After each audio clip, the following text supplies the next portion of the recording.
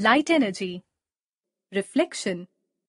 When light falls on a surface, it will be either fully absorbed, transmitted, or returned back to the medium itself. When you get up in the morning, you immediately stand in front of the mirror to see yourself. You can also see the image in a highly polished and smooth surface, that is, in the surface of dining table, etc. Let us examine what happens when light falls on a surface. 1.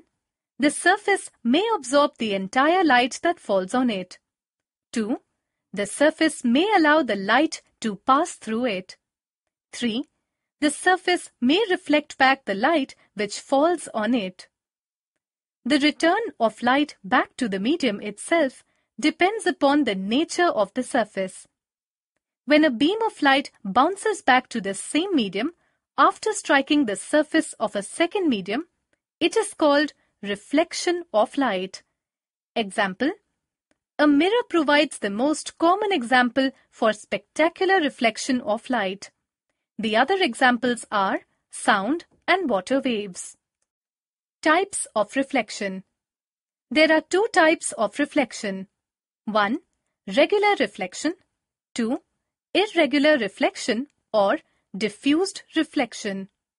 Fact: a concave mirror produces a magnified image of an object that is placed in front of it. The area that can be seen is smaller than that would be seen in a flat mirror. Regular reflection. When a parallel beam of light strikes a smooth and polished surface, the reflected rays bounce back as a parallel beam of light. It is called regular reflection. Example: reflection of light from plane, smooth mirror such as looking glass, highly polished surface, etc.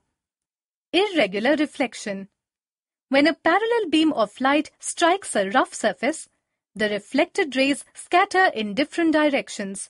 Such a reflection is called irregular reflection.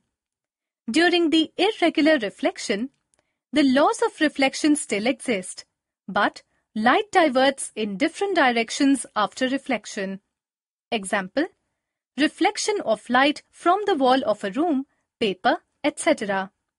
The differences between regular and irregular reflections are given here. Regular reflection. Irregular reflection. 1. Reflected rays are parallel to each other. 1. Reflected rays are scattered in different directions. 2. Takes place on a smooth surface. 2. Takes place on a rough surface. 3. Helps to form the images. 3. Either forms a hazy image or no image is formed at all. Terms related to reflection. Reflecting surface. Any surface which can send back the rays of light falling on it into the same medium is called a reflecting surface. Example: in the figure, XY is the reflecting surface. A mirror is an example of reflecting surface. The back surface of mirror is made opaque by silvering it with a thin coat of red lead oxide paint. Incident ray.